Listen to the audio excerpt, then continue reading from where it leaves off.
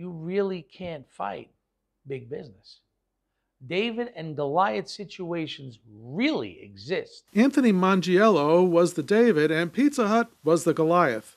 Mongiello lives in Sullivan County and he is the patented inventor of the stuffed crust pizza. He says Pizza Hut stole his idea. He was just a very young man from Bensonhurst, Brooklyn when he came up with the idea as he was making his first pizza. This dough was growing and growing and growing, and it was diminishing the size of the pizza itself with the sauce and the cheese. And I'm like, oh my God, what did I do?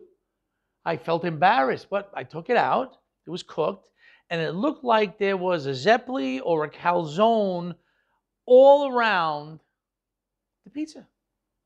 So it was good. We cut it and we ate it. As I bit into the side of this zeppoli-looking crust, and I watched it open after I had bitten into it, I said, you know, if there was something inside here, this would be delicious. And that's truly how stuffed crust pizza was born. His patent application was very detailed and took into consideration every possible variable that filling a pizza crust could have, but that didn't stop Pizza Hut. So I have a patent, I have a trademark, I feel like I'm protected, I'm ready to go. Wow, was I mistaken. He says he's not bitter, he only wants recognition from Pizza Hut as the inventor. No one will ever take away the fact that I created that product, and I'm the reason Pizza Hut has it today.